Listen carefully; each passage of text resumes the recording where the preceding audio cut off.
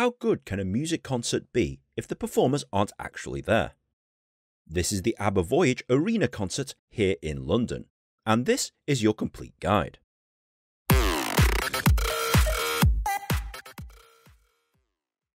"40 years after they last appeared on stage, ABBA have got back together to produce this virtual concert in a purpose-built arena on the east side of London.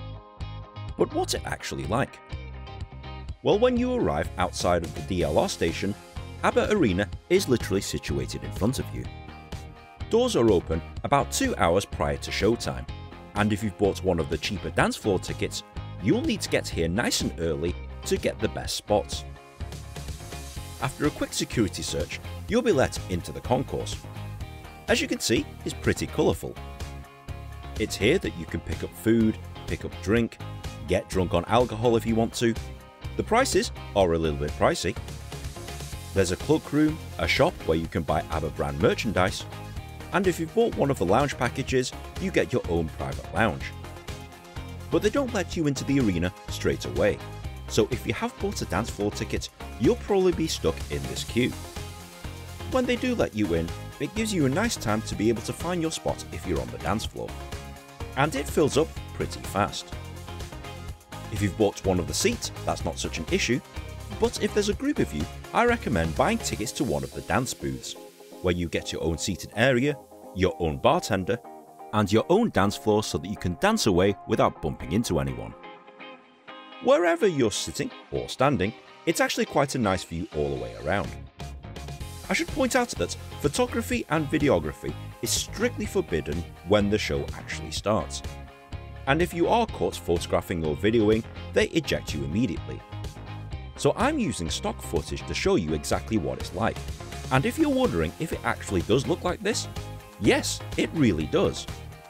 You honestly believe that they are there on the stage, and it's only when you see the close-ups on the big screen then you realise that it's CGI. You honestly don't mind that because of the lights, the music, the atmosphere, everyone's having a fantastic time. And if you are an ABBA fan, this definitely comes highly recommended. Definitely do this once in your life. Okay Nin, I'm sold. What do I need to do? Well, you need to come here to the ABBA Voyage concert, located in East London. To buy tickets, go on the website www.abbavoyage.com. As you can tell from this screen, it sells out pretty quickly, so you'll need to book this way ahead of time. If you find the date that you want, basically click on it and click on a section where you want to sit. The cheapest tickets are on the dance floor and they're roughly £77. The seats are obviously a little more expensive, ranging from about £100 to £150, and tickets to your own private dance booth, they're about £160. I ended up in one of the dance booths, mainly because it was the only ticket I could get, but I had a very lovely time with 4 Scottish housewives.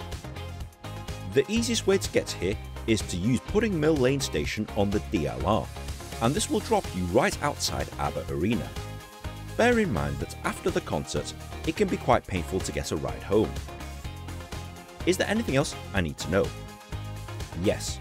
The duration of the concert is approximately 90 minutes, with no intermission. As mentioned before, photography and videography is strictly prohibited when the concert is actually on. And if you are caught taking photos and videos, you are ejected immediately, and they're pretty hot about that. And finally, yes, I know it's expensive, but trust me, spend the money. It is definitely worth every single penny, and I would totally do it all over again. If you have found this video at all helpful, please be sure to like, share and subscribe. Comment on that comment section below, and if you've got any other ideas, you know what to do. If I get enough suggestions, I'll go ahead and do that. But guys, thanks very much for watching, and we'll see you in the next episode.